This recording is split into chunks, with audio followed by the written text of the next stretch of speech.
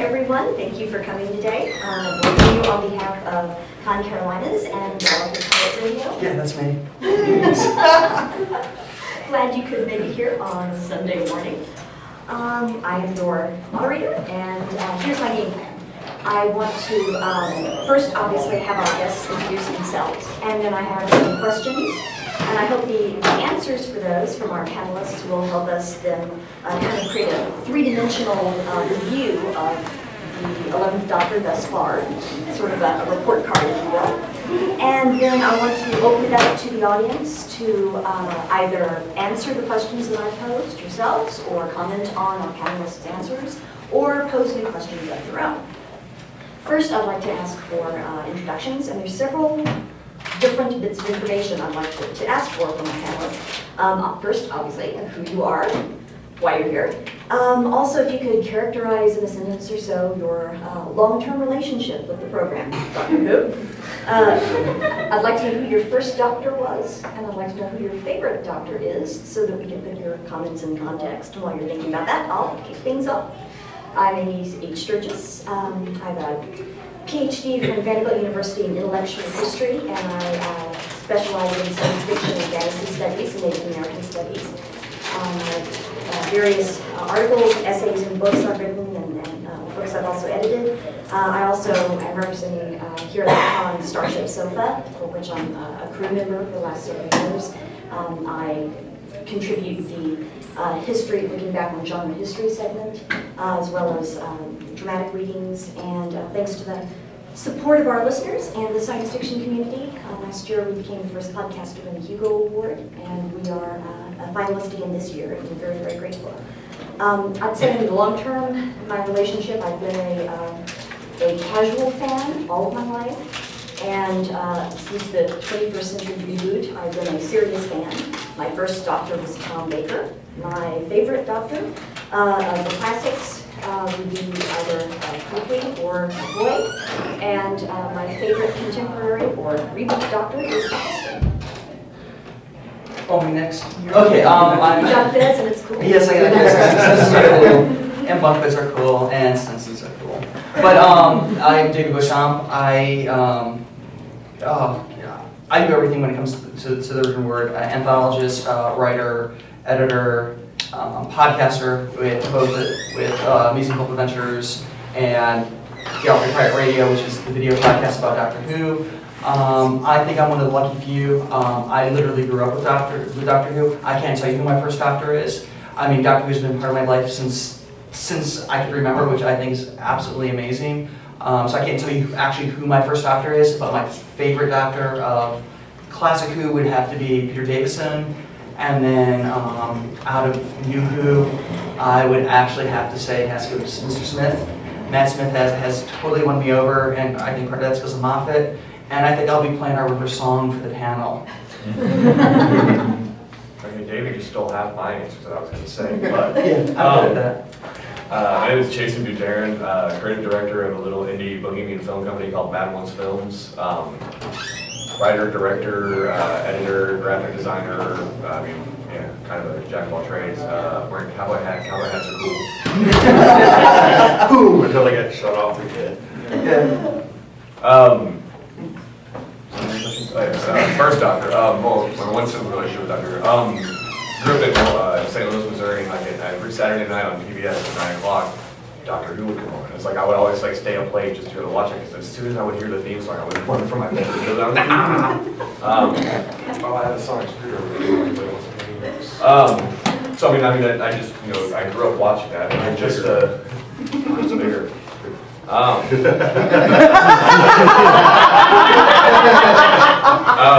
Yeah, it's just, kind of like David, it's always been a part of my life. As far as my favorite doctor, classical doctors, I have to go Tom Baker.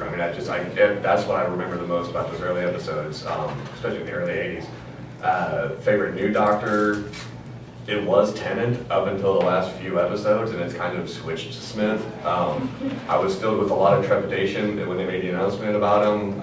Was very worried, just had no idea what was going to happen, and I think after the the second episode he was in, I was hooked, sold. My name is D-Love, no, that's not my bag. Where'd you wake up this morning? Oh my gosh. Anyway, my name is Andy Fairbanks. I'm a podcast editor, host of the 501st Cast, which is a podcast for the 501st. And I do clean out karaoke here with my wife. And I'm an overall Doctor Who geek. Have been since first off back in 81, I want to say. Maybe it was a little bit earlier, I'm not sure. There was some station in High Point showing it like at 5 o'clock in the morning. And my first Doctor was Tom Baker, and that's my favorite. And of the new series is, I would say, Matt Smith, yeah. Great, great. Thank you all so much. This new Doctor Who is new and different in several ways. Youngest, first to be nominated for a BAFTA for Best Actor, and has a unique backstory with his companion. So we not only have the new guy, but you have the new mythos of the Raggedy Doctor and the Girl Who Waited. Recently on Slice of Sci-Fi, they discussed that you've got the reboot with number 9, and you've got the reboot of the reboot with number 11. How do you think the way Matt Smith looks and the way he has been introduced in this new reboot of the reboot, if you will, changes the Doctor Who game? Isn't Doctor Who about change? I mean, honestly, I mean, just going back to the very beginning, I mean, they weren't sure if they were going to be canceling the show or not when Hartnell left. I mean, this was a radical idea. I mean, it was going to call regeneration at first. And, you know, and then the same thing happened with Hartnell. I mean, not Hartnell, yeah, Troutman. They weren't sure if they're going to continue it. That's why they got rid of everybody at once. And, you know, but, you know, it's all about change. It always has been. I think one of the interesting things I read about before was that the original look of Matt Smith was supposed to be much more like swashbuckler and piratey and like Captain Jack Sparrow and stuff like that. And he was just on a scarf too. Yeah, well, Matt Smith when he first I guess accepted the role, he's like this is how somebody else would dress the Doctor. This isn't how the Doctor would dress himself. And I think I can't remember the episode he watched, but it was one of the Troutman ones. And he just sort of like took the bow tie and the jacket, sort of, you know, paid a sartorial homage to Troutman with that, which I think is fantastic. I mean, Dan's right. I mean, the very intrinsic beauty of this show is its adaptability and flexibility to change. I mean, there are no you know leitmotifs that are not acceptable. I mean, you can do anything you want to. The beauty of regeneration, you know. I'm trying to figure out what the heck happened with that girl that regenerated. What was it? The end of. The little girl, great mystery. Who is she? Yes. Sorry, I'm not You know, don't you? Oh, see, I didn't. He watched a new episode last night. I've seen it. I haven't seen it. Yes, like I said. It's a song with the panel. I have my blue phone that has the answers.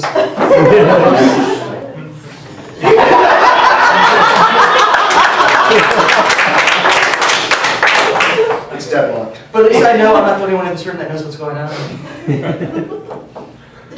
Just mouth shut. Do you believe the success of the new Doctor, though, as compared to the old series, is really on the writers? I think it's on Stephen Moffat. Damn That's straight. I love my wife. I would make out with Stephen Moffat. I'll take it to the next level. I would have sex with Stephen Moffat. I'll make out with him. We can videotape it. Damn straight. I mean, I love Stephen Moffat. I used to watch Coupling back on BBC America a long, long time ago. I mean, and that show was just bloody brilliant. I mean, the way, the gift that man has with words, which obviously I don't in the morning. I mean, it was just brilliant. As soon as I found out he was going to take over as showrunner, I mean, like both my hearts just went. You know, it's Moffat's fault we have Who back. Really? Yeah. Yes. Curse Curse of Fatal Death. He's the one that wrote it, and I did not know that until about a year ago when I was watching finally the behind the scenes. Huh. That's what started it off, because they realized the ratings were the highest they'd ever had for a comedy special for charity, and they're like, wow, we have something here. And then it grew from there with the web stuff, and then Davey's taking over, but I mean, it's all thanks to Moffat. I have no doubt. The Yeah. point about writing is something I want to get back to. Most definitely. I want to be sure you had a chance to answer. What was the question? The idea of if this is the reboot of the reboot, and how certain things are changed with the game that Matt Smith has brought in terms of not only his look and not only the credit he's received for acting, but also the way that this new Doctor has a new mythos with his companion that is different in a sense than past stories. Even if you look at the show's beginning, it's narrated by the girl who waited about the Raggedy Doctor. Yeah, what is up with that? Why is BBC America putting that whole thing in before the main title? When I was a child, I used to have this friend. It's the first time they've ever done that. There were a lot of people that were pissed off about it. I'm so glad I'm a version of the show. But as far as change goes, I mean, for that program to have its longevity, it has to change. It has to keep evolving and evolving. I mean, without it, it would just stay the same and it wouldn't be as popular.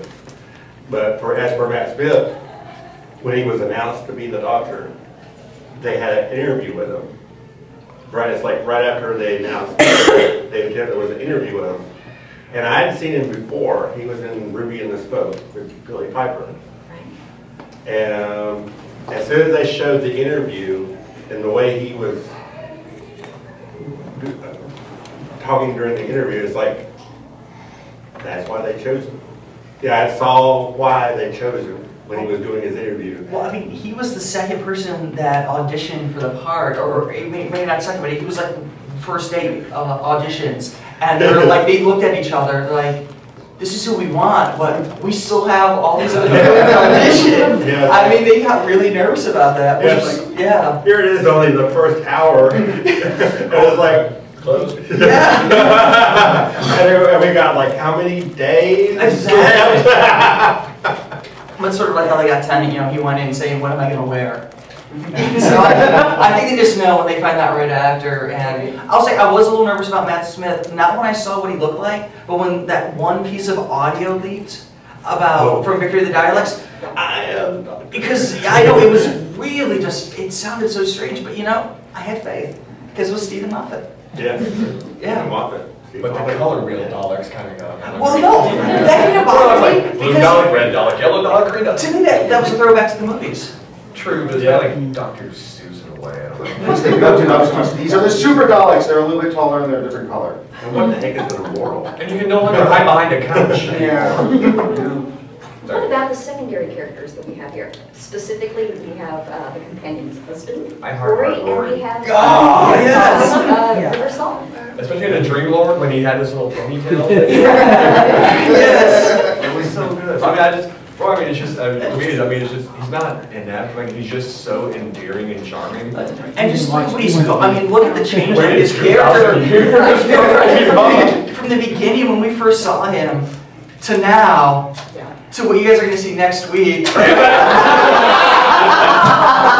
an spoiler. I'm just saying, he has had some phenomenal growth as a character. He has not been a cardboard cutout companion in any sense. He has really grown, because I noticed at the beginning of the season, it's just he just kept changing. He was he was heartbroken. He had Amy save his life, and he got heartbroken about Idris, and it just kept building, and then Then he died. yeah, again. They need to stop killing the man. You bastard. Well, actually, wouldn't it be you bastard? Because it's Moffat. What did you do no wrong? So hey, This is true, yeah. Yeah. River Song? She's pretty. I can't say anything. I can't say anything. See, I'm just building the anticipation for you guys.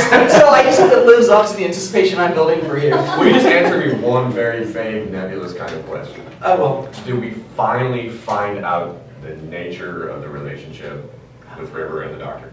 I will say this. Not only do you find out the nature of the relationship, you do find out who she is. Excellent. Cool. Yeah. You know what's so cool about her though? Is just like in the recent episode, you know, where the doctor dies and everything. She's walking around with a big whopping sidearm on her hips, walking around in public, in a restaurant, and nobody pays any attention to her because it looks like she should have that weapon on her. You know? So it's really normal. It is. And she's got that bearing, you know, like you would never question. Well, her. if you like, the thing about it is, if you walk into the place like you own it, Yes. nobody's ever going to question. Yeah, that's exactly what Honestly, I've done that on many occasions. I walked into something I should not have been at. I just walked in like I belonged there, and they just let me on through. I always think I'm with the band, so I mean, I'm.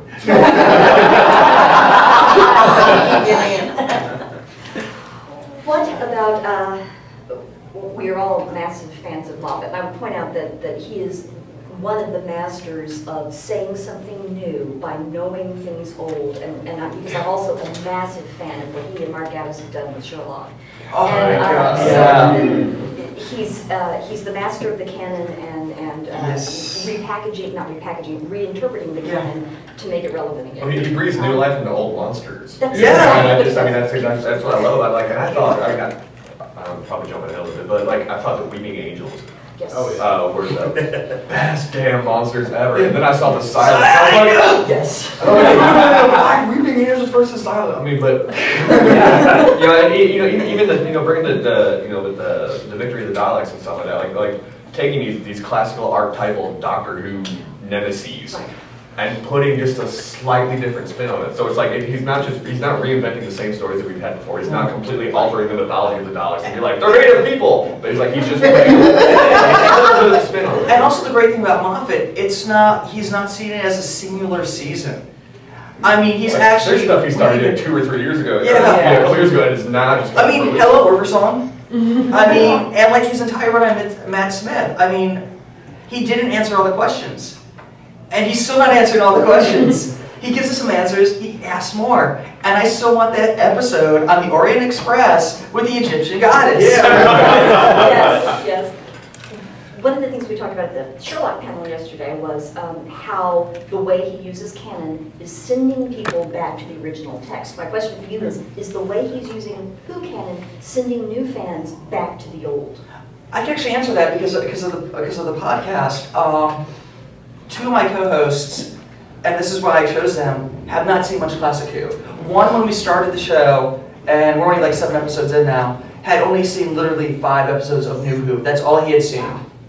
Then the other girl on it had seen a handful more, but part of the deal was, like we would watch some New Who, but then I would also show them, because the way the stories were broken down into the half-an-hour segments, I tease them with like a half an hour or 2 parts, and they're like, we want more. Because I started them, the first thing I showed them classic Who was Battlefield. And they're like, we want more, we want to see what happens, but I'm not going to give it to them until after they now watch the 5 Doctors next week. Yeah, so I'm hooking them, and I think it is. I think people are going back because, and even if they see a little, what's their appetite? Because Moffat has been so good about showing the other Doctors where Davies wasn't. Because I'll admit, in the first episode, Moffat did. I mean, I know, when yeah. he's like he's flashing through, he's like, you think, he's a doctor, and he comes through at the very end. Yeah, and honestly, Cold chill. that is what sold me as Matt Smith as Doctor. I mean, just when they start playing the Doctor's thing, which I think is so cool that the Doctor has his own like heroic music now, and he's like, enough of this raggedy Doctor, and he's changing, and he goes through that entire spiel. But when he walked through that hologram and said, I'm the Doctor, now one, that was it. I was done. Because I think some of the other Doctors never really sold me on that first episode of the New Who stuff, but Smith just, thanks to Moffat, I think, just nailed it. Any thoughts before we move on? Well, as far as Roy and Amy, it's like, I just saw Beast Below again, and it's so weird not to have Roy there. You miss Yeah, him. it was like, He's wait a part of the minute, puzzle. where's Roy? Extra Bond. Yeah, Mr. Bond. Yeah. I want to talk about your picks for episodes thus far, but before we do that, I think one has to be talked about separately, and that is Neil Gaiman's. Oh, yeah. Gaiman's love letter to who? Yes, his lifelong love letter. No. What do you think of the TARDIS? What did you TARDIS think? was pretty too. I love sexy. I would lie. Did you do this? No. Did you make a wish? No. Yeah. China. Oh. There always seemed to be a little bit of insinuation, even in the past, that the TARDIS was a living creature. But it was up until David Tennant's session that it really brought out that it was an actual living. No, Well, it actually goes back to Hartnell, the very first episode of Doctor Who. Yeah, there was a little bit, but it was never came out directly. I actually, I got this really cool thing called the TARDIS Handbook. It's been hinted at for a long time through Classic Who that the TARDIS was some sort of. It was more than just a TARDIS. It just wasn't like the Master's TARDIS or the Ronnie's TARDIS or all the other ones. That Type 40 TARDIS was something special. It evolved it. It's like R2-D2.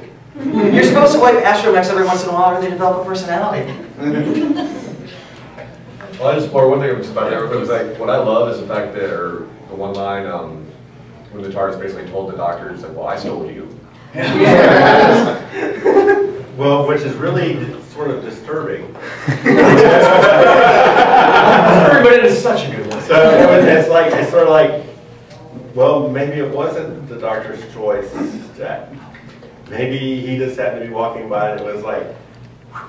And she said she took him where he needed to go. Yeah, I know that one line where he's yelling, where they're having, that heated, like a mirror debate.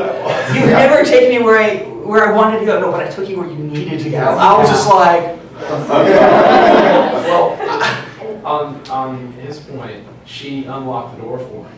So I think they both chose. Yeah, I think it was a, they didn't realize what they're getting themselves into, but they were really glad they did. And what's up with the Doctor opening the door like this now? He doesn't do that enough.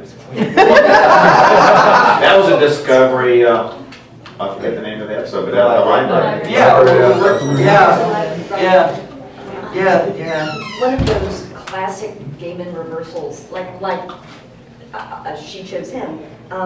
The notion that the Doctor saw all of the discarded pieces of old TARDISes and saw a junkyard, and she saw the graveyard with the bones of her sisters. Yeah. That's one of those moments that you're never going to look at things that are the same again. And Gaiman's written about the fact that he's been overwhelmed by the reaction to the episode. And since he's overwhelmed by reaction to everything he does, it's okay to say, that takes it to another level, the success of that. Another thing about taking the soul out of the TARDIS, I think it has been done before in Parting of the Ways. Yeah. When Rose took the whole. And part of the TARDIS. And when she said, "I had to save you, my doctor," was that really Rose or was that the TARDIS talking? It was totally the TARDIS. We'll retro-con it to the TARDIS. But there are some things that was left out of the Doctor's wife. Yeah, I know there are at least 2 scenes that were left out. I mean, it's like at the beginning of the episode where he gets the cube, it was supposed to have been like a scene where they were in the middle of another adventure. And it's like they were about to be executed. And then right before they're supposed to be executed, the cube comes in and hits the Doctor. And he picks it up and he just leaves. It's like no matter, it didn't matter that whoever was in peril was still in peril. They all just left right in the middle of a story. And another scene was when they're going through the TARDIS, we were supposed to see more console rooms. Well, when they said we were going to see, when they said I'm sending you to another console room, I was. Which one were you wondering? The thing is, I was wondering if we were going. I had real doubts that we were going to see, the standard tan room. But what I was really hoping for was Baker's wooden ship one. That was the awesome. one. That was the one I was thinking they might go to. But I knew they had not scrapped fully the Tennant set, so I figured it had to be that one. And then once we saw the trailer for the new season and we saw Tennant's, it was definitely Tennant's. I think what was really odd, it's like last year in the early episodes, when they were doing behind the scenes interview, they would be doing the interview in front of the old David Tennant console room, and it's like, why is that still around? A lot of most people on It's set, archived. yeah, I mean, most people on set had no idea why they had saved it. There was only like a handful of people that knew. Because originally this was supposed to happen last season, but they knew the episode was going to cost too much, so they had to move it a season. And you could tell just by, I mean, and like one of the monsters, the reason why they had the ood in there is because they couldn't afford another monster. So they're like, why don't we do the ood instead? Yeah, we get around. Yeah, another ood he failed to save. Yeah. China. Yeah. Okay, obviously everyone in this room loves the series, and we're all overflowing with adoration here. I do want to ask before I get to the high points of the high point episodes. Is there an episode you felt was the weakest? Is there anything thus far with 11 that that you would say has disappointed you or worried you? If you had to pick the weakest episode thus far of 11, which would it be? For me, it's probably either the Beast Below or the two-part Solarian one. Those two just didn't grab. But I mean, let me just say, these seasons at its worst are some shows at their very best. I Or mean, some shows never get get there, exactly. I definitely agree. Yeah. Do you want to talk any more about why those? Or No, I don't know. They just didn't hit me well. Now there were parts in it I love, but as an episode of whole, they didn't move me like some of the other episodes. I mean, they weren't a Blink, they weren't A Good Man Goes to War, they weren't, you know, The Almost People. I mean, it just didn't like. Fair enough.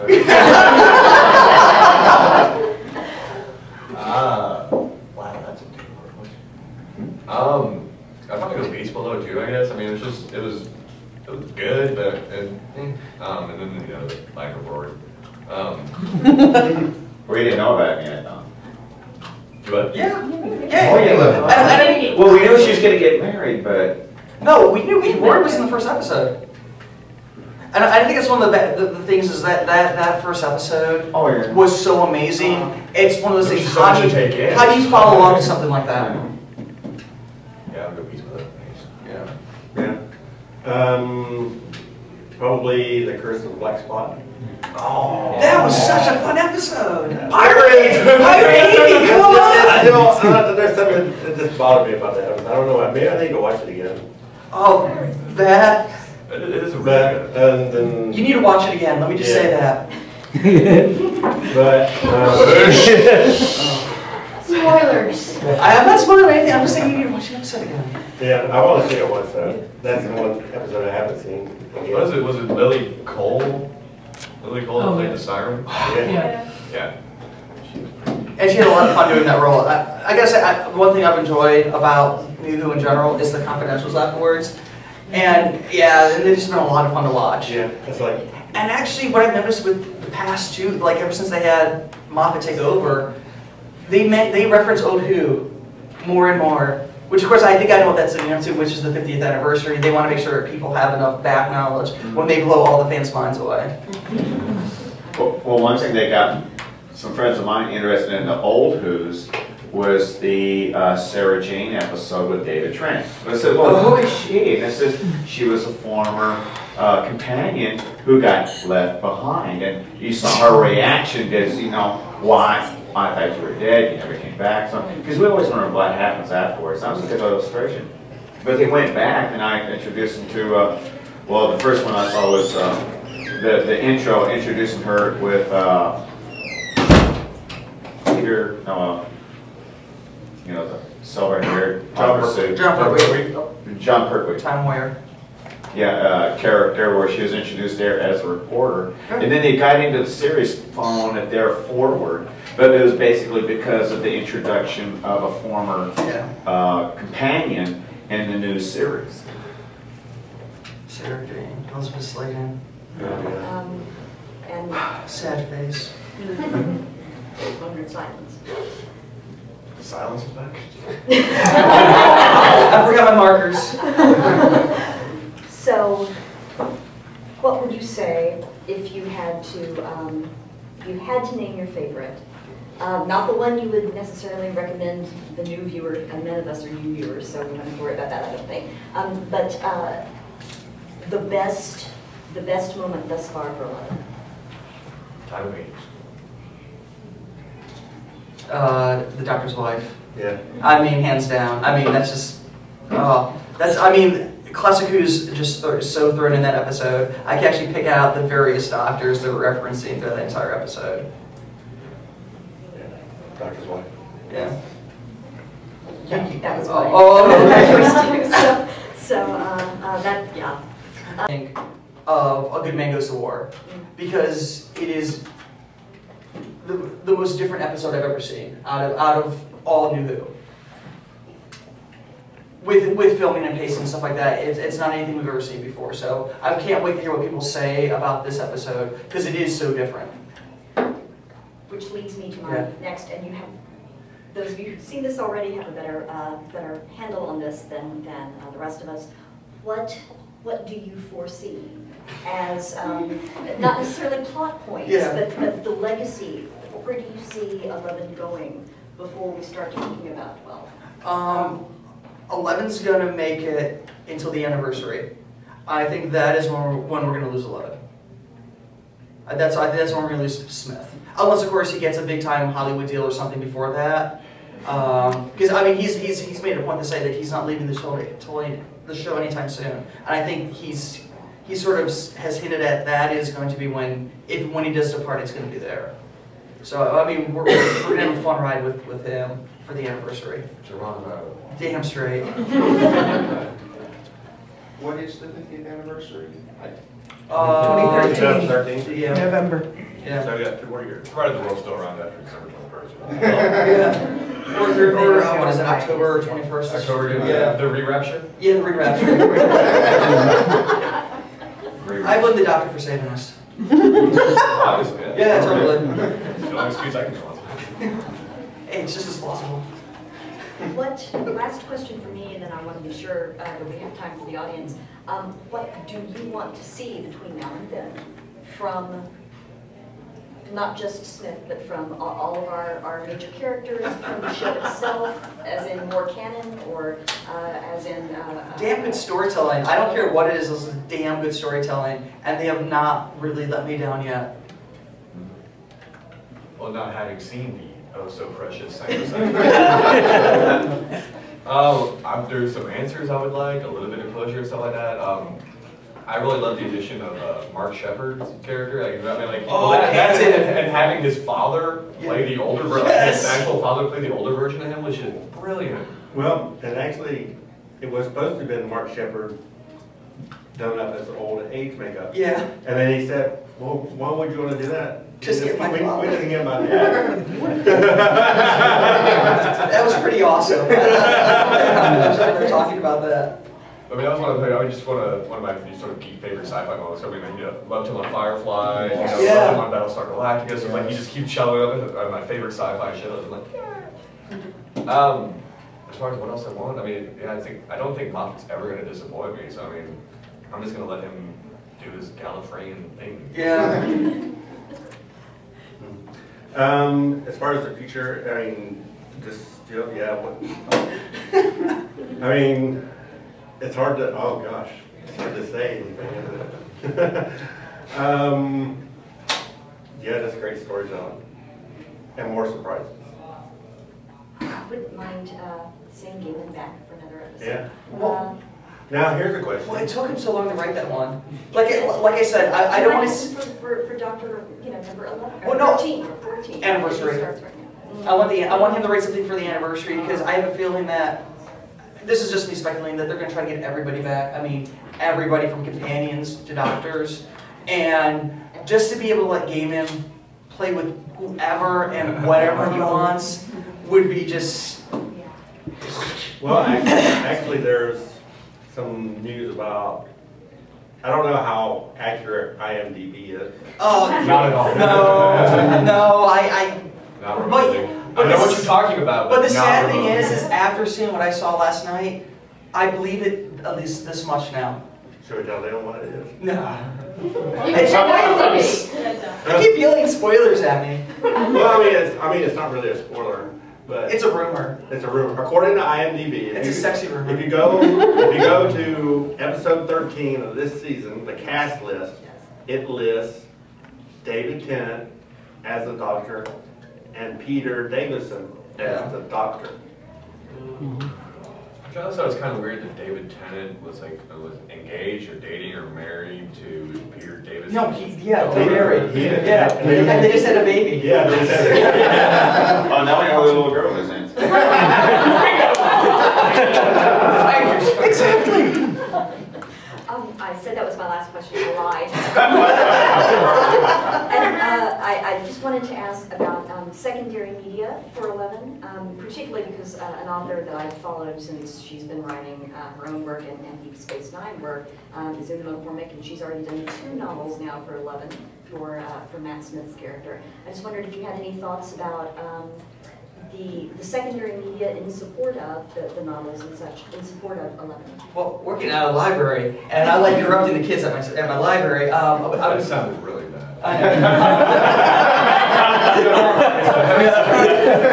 No. Thing is I made sure we brought in the new Who novelizations from Tennant to Smith now, and they're checking out like crazy.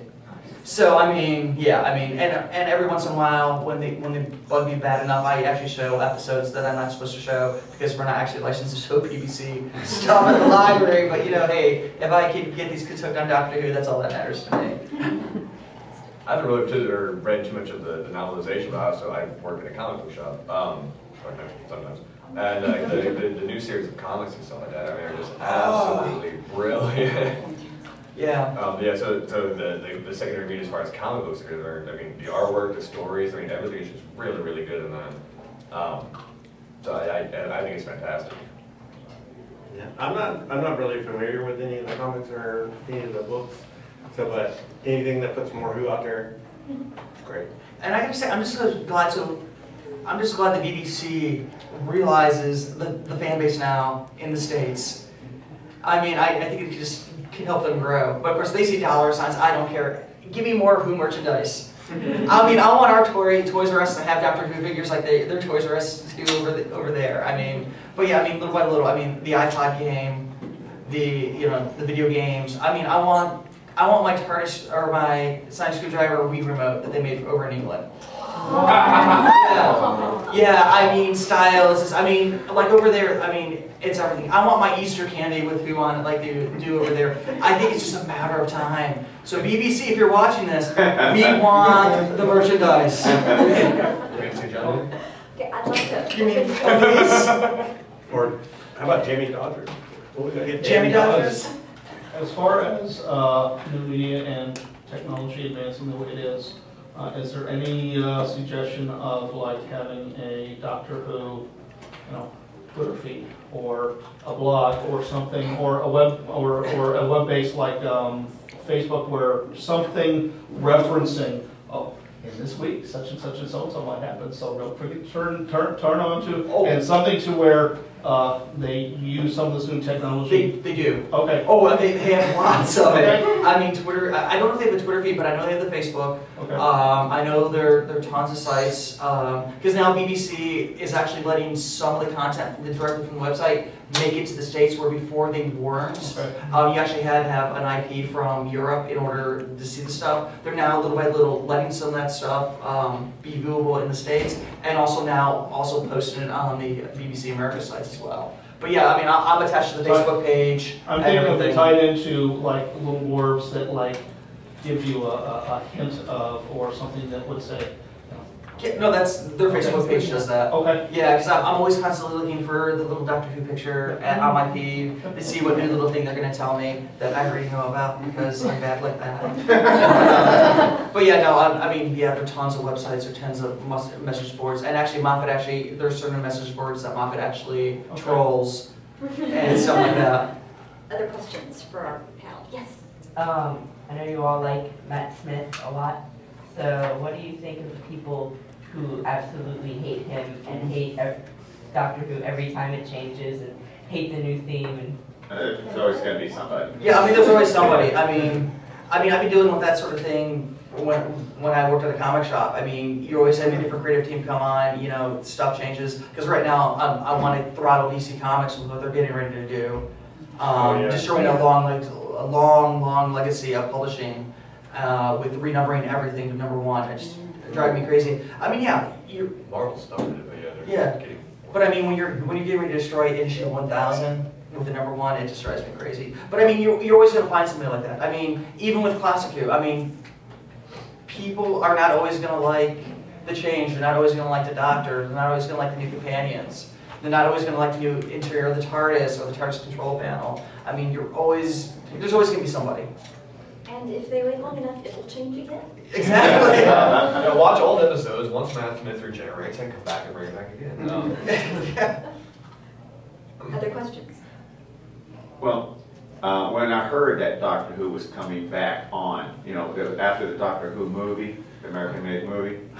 Aaron Roberts is the Yeah. master. But anyway, you had the old Doctor Who was, we look at it at that time period, it was made for kids.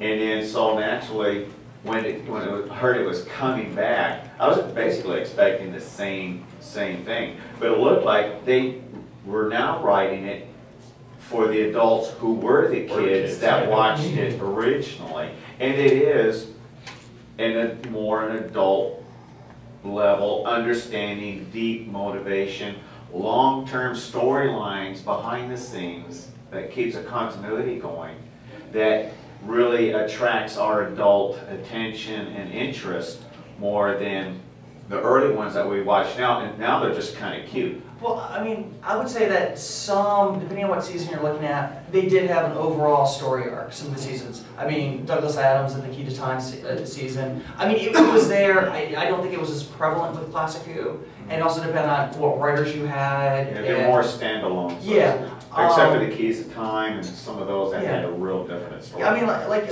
some of the Peter Davison stuff definitely had more storylines. I think from Baker, and Davison, and Baker again a little bit, you know, they did have some of those overall story arcs, but not like they do now. Right. And that's where we got away from me.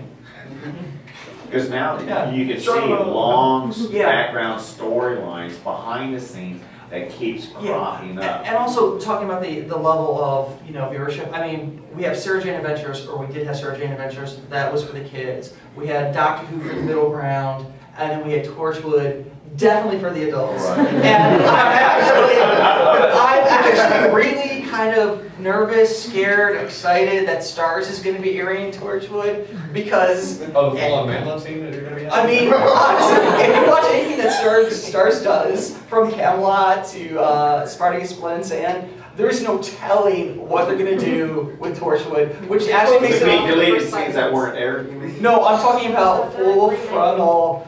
They're Captain making- No, wait, yeah, Miracle Day. Oh. Yeah, it's a new season. Starts July 8th. isn't it? Something like that, yeah. Yeah. Captain So- Jet, it's gonna get dirty. Dirty. Yes, you got a question? Mike? Just on a side note about the levels, one thing that I really actually do appreciate about the new series is that they have worked very, very hard to make it aimed at sort of everybody. It's like it's aimed at the higher audience, but it is still suitable for the kids. My 9-year-old godson absolutely adores every minute of it. I mean, look at all the little kids that dress up. There's the little, He was Doctor talking yesterday. Yeah. Little David Tennant with the red Yeah, hair. and he had his like 3D glasses. And then I was at Dragon Con. There was this little kid dressed up as Matt Smith. Well, And- but and a the time one- or so ago, there was a little girl dressed up as Amy Pond in a Yes. police outfit. I know that's You remember the panel last year when the two Amy Ponds walked in? Oh my god! And the sad thing is I didn't even notice that the other dude was dressed as Roy. Yeah,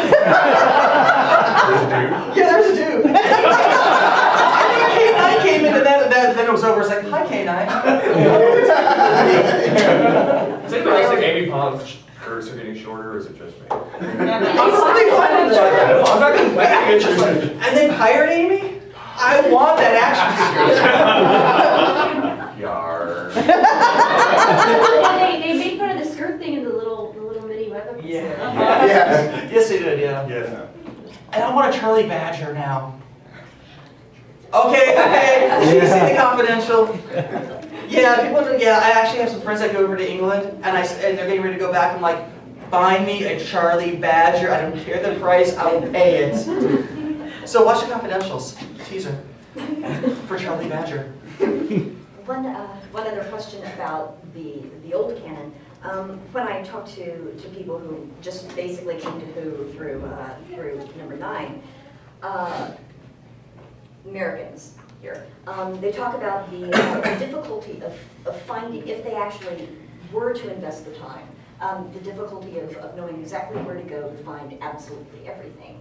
And I wonder if the increased availability of the old episodes. You can't find everything. Yeah. It's destroyed. There's some that, yeah, just gone. They're gone. I mean, they're lucky to have some of the audio. I know they found. BBC online. Yeah. Yeah, you can get a lot of stuff. Well, I mean, it comes through in groups, you know. If you don't get it in this group, you have to wait a long time for it but to I mean, come back around. some of it just doesn't exist. But it's great that they have the YouTube player for the States where they showed nothing but classic Who. iTunes has some of the episodes that aren't released right now or have been released and are no longer available. Because I mean, when Elizabeth Sladen died that day, I tried to find a copy of Time Warrior. I couldn't. I found it on iTunes, and for $6, I got the entire thing. So I mean, it's available, but a lot of it was destroyed because they never realized what they had created. And luckily, Guinness Book of World Records finally realized it and gave it a two-page spread in the 2011 edition. And I totally forgot it in the car because I was going to bring it and show it and stuff like that. But damn it! I mean, it's awesome that Who is finally getting the respect it deserves. Do you think that those episodes that do exist, Yeah. that we will see continued? I mean, we're already seeing it Oh, now. The yeah. DVD sets coming out and such. Oh, yeah. They'll be more accessible as time goes on. Oh yeah, because of the success. I mean, just the fact that you can buy them on Amazon, you can buy them in Best Buy, you can buy them in FYI. I mean, as they're released, I mean, they get released a lot faster over in the UK, and I hate that it's a different region. So I'd love to buy the British versions because those box sets look so awesome. I love the packaging. But I mean, yeah, it's just a time. I mean, there's so many stories. We're talking about 48 years worth of stories. You just can't say, "Here's everything, buy it now." You know? But if they could do that, I would do it. I mean, honestly, that's one thing I wish. 666 discs. Yeah, I mean, I would really wish it. I would love for them to release more seasons of the classic Who as the seasons like Key to Time. I mean, people bought it. It's just easier to buy a box set than those individuals because they're so piecemeal about the story order. Just give me each season, and here's my money. Here's my credit card, BBC America. Give it. Do you think the anniversary will also mean more merchandising and I hope so. I want a set of real replica screwdrivers from all the doctors. Yes. Well, will they do another one of those operas? What do you call it? Opera stage special. A couple of those Proms. at the end. Yeah. Oh, they've done one for almost every season now, and it's always released on the box I can sets. imagine a big one for the anniversary. Maybe getting all the surviving doctors or something. Real quick, Netflix has a really big collection. Yeah, they've been having a lot of stuff lately. And a fair number of them are on instant watch also. Yeah. So Yes, they that's been my big thing. Oh yeah. Yeah, I mean, like I said, they realize the fan base is huge. Well, it just keeps getting so much Yeah. What's your favorite classic Who episode? Oh, hands off Castor Baba, because that's the first time I see Peter Davison.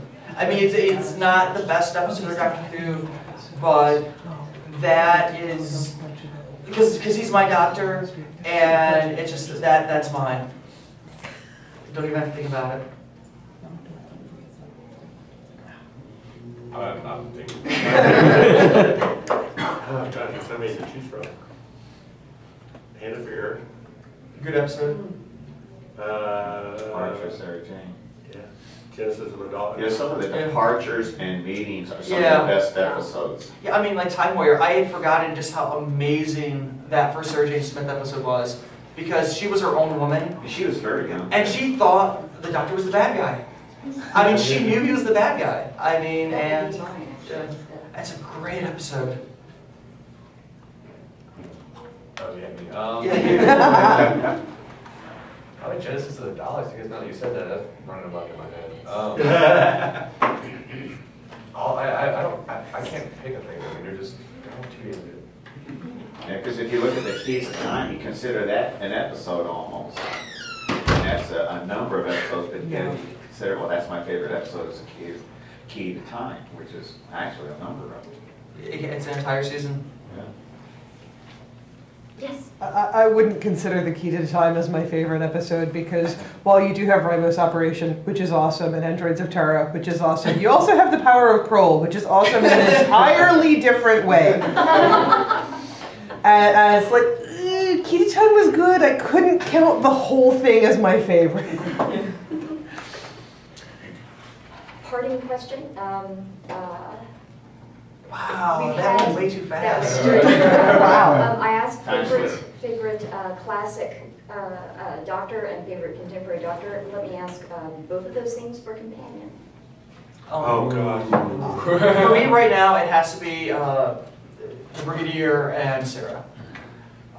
Because those were two, I mean, they're just, it's, yeah. And reboot. Rory. Are Rory's you just feeling so the Rory love here? awesome. The Rory love is overflowing. And honestly, I don't think they thought Rory was going to be as big as a character as he was. I think It's interesting. it really I surprised think it's me. supposed to be like 1 or 2 episodes, sort of brief appearance. Yeah. I mean, just, yeah. Classic companion, I gotta go Sarah Jane.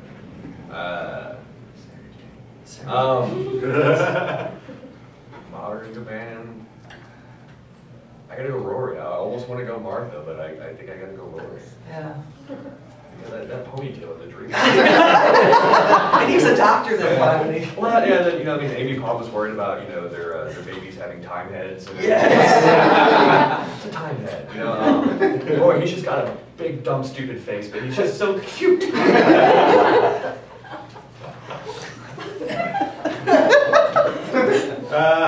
I guess my answer is the same, Sarah Jane and then Rory. No Ace Love? Hey, I'll tell you, I just met Sophie, and oh my God, is she amazing. She is a sweetheart. I met her last weekend. I mean, an absolute sweetheart of a person, and a great companion. How many people like Donna? Dr. Donna. Donna's awesome. Donna would have been my choice for. Do you ever foresee a possibility in the far, far, far future where these locked away memories kind of come up and then the I mean, if we get Time Lord that, thing comes forward a little bit? obviously, if we get that, it's the 50th anniversary. But I mean, if you look at Moffat, he is sort of, I'm not gonna say distance himself, but I mean, he doesn't draw a lot from the Davies stuff I right just wonder if now. they ever left that as a possible window. Oh yeah, I mean, of course. I mean, it's the same thing with the ring that they left on the beach after burning the master, cremating the master. I mean, they always, writers, if they're good, will always leave small little plot holes that are little tidbits, so somebody in the future can always come back, bring a character back. Gifts for their Yeah. intellectual descendants. Kind of like Ginny, Ginny, I'm saying her real name, the doctor's daughter. Oh yeah, no, Ginny. Originally, that character was supposed to die, but Moffat told Davies, "You can't kill her. I want her." So I've honestly, I've been waiting. I kept expecting a spin-off, and I never saw one. No, but no, Moffat was the one that said, you can't kill her off permanently. I'm going to use her. There is a purpose. Yeah, there's a purpose. And Yeah. Wait and Moffat, see. there's Watch always the a space. purpose. But the question is, how long are we gonna have to wait? Who You love knows? it. You know you Well, I love mean, of course, the thing is, she was just pregnant and all. Yeah, that's true. I mean, Unless, It's your time. no, that can't be. it. But Oh, perhaps. That would totally be, no, that can't be. So what if the little girl in the suit was Jenny? it can't be, because we've already seen her regenerate. She regenerates differently. That's true. And on that note, thank you so much.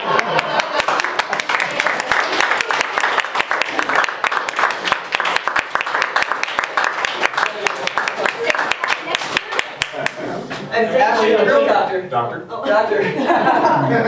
I'm sure most of you people are going to be moving next door for the next